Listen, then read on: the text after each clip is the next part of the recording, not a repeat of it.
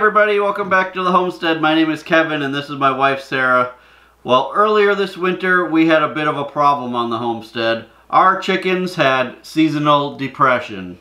Now I know that that's probably not really what was going on, and I know that this happens every winter with the chickens, but it sure did seem like it. We had so many just cloudy, dreary days, and the chickens didn't even want to come out of their chicken coop. Half the time they didn't even come down off their roosts. They thought it was nighttime almost all day long, and because of that, they stopped laying eggs, which is like the dreaded thing to happen on the homestead, is when your chickens stop laying in the winter. So out of 16 chickens, we were only getting maybe 1 egg a day. Maybe, yeah. A lot of days it wasn't even that. I mean, so it definitely wasn't enough to provide for the needs of our family, for sure. So this year, we decided to try something different. We've always read about putting lights in the barn and putting them on a timer and seeing if that would make a difference. We never really did it before because, well, to be honest, when we lived in Arizona, it really wasn't an issue. Our chickens pretty much laid year-round. In Arizona, we actually experienced kind of the opposite thing, where in the summer it got so hot that they kind of stopped laying at that point, and it was almost a nice break for them in the winter that they kept laying. Right. And now since we've been in Missouri, we just honestly haven't gotten around to putting lights in our barn to see if it would help. But this year, we decided to try it.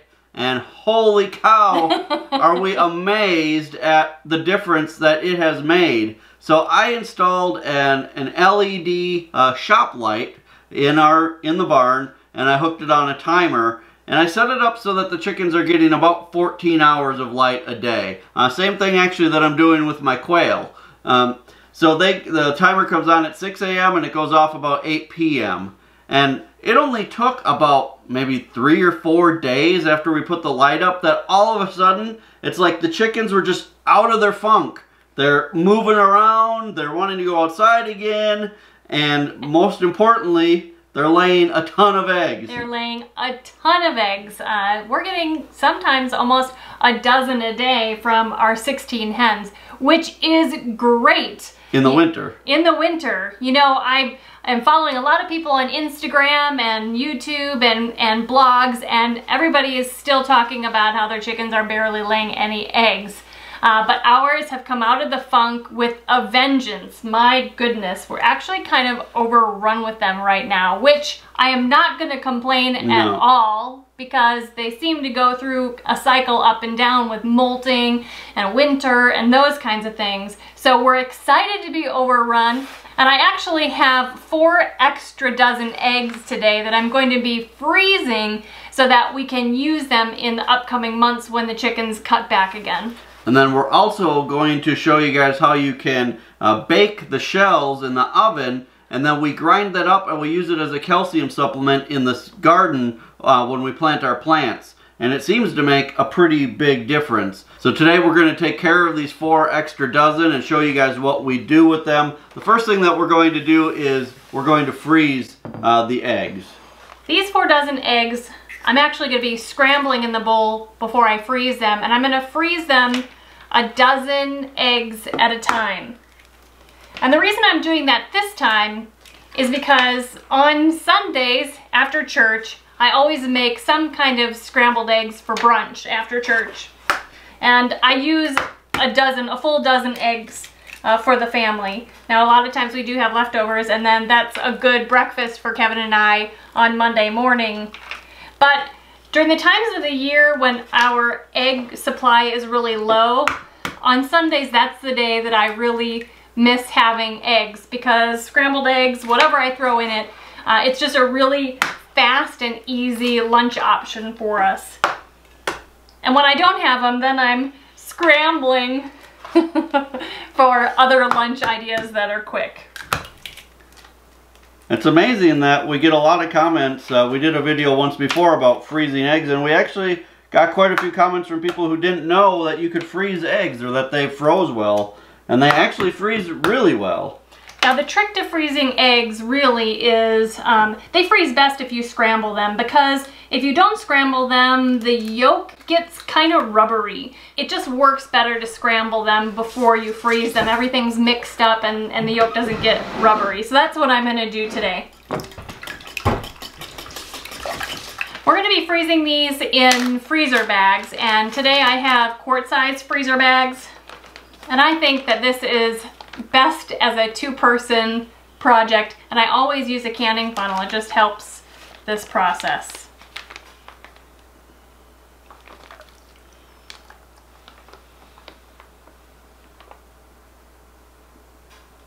Perfect. The reason why I like to freeze these types of things in freezer bags is because I can get a lot of the air out of the bag, which will really minimize freezer burn. Also, I will freeze them flat so that when I thaw them out, I can do that really quickly just in a sink full of warm or lukewarm water. Works really well. I do the same thing with soups that I'm freezing, and we do the same thing for all of our ground meat.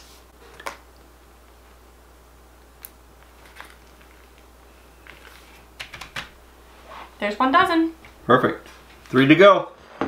So we have all 4 dozen scrambled and put into bags, and now we're left with these pans full of shells. So we're going to teach you guys how we process these so that we can use them on the homestead. Basically, we're just going to, cook these for 30 minutes in the oven on 300 degrees. These are going in the garden. We're actually also going to be feeding these back to the chickens once they're all crushed up. It's a good form of calcium for them and the quail. So these won't be used for human consumption, so I'm not worried about washing them. That's the point I'm trying to make. You can use eggshells to make your own homemade calcium supplements, but there's a longer process. You have to wash all of the shells and all the egg whites and stuff out of them. But because these are going into the garden and going to be fed back to the animals, you don't have to go to that extent. So we're just going to put these in the oven at 300 degrees. For 30 minutes.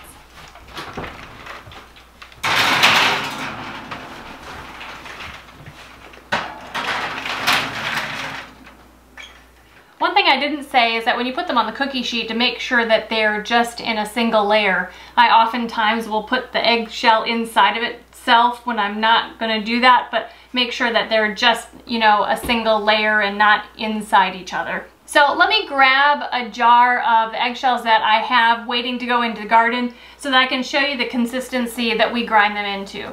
One concern that we've heard from a lot of people is that they're afraid that if they start feeding eggshells back to their chickens, that it's going to make their chickens want to start eating eggs. And there's some truth to that, but only if you feed them back in what looks like egg form. If you grind them up or make them into something like we do, you really don't have that problem. The chickens don't know that these are eggs, and so they're not going to start going after their own eggs after being fed these. So let me show you how finely we chop them. So you can see the size pieces that we crush them down to. Now I want to tell you that we don't grind these. We actually crush our eggshells rather than grinding them up, because I actually almost ruined my food processor bowl because the eggshells are so hard that it was like ruining the bowl. It was like sandblasting the inside of the food processor bowls. So there you go. Now you know what to do if you end up with too many eggs on your homestead.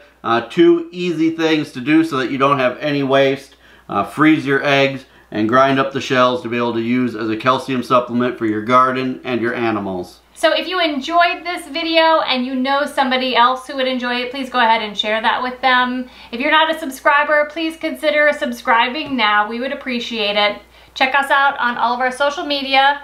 And until next time, thanks so much for stopping by the homestead. Take care and God bless. God bless.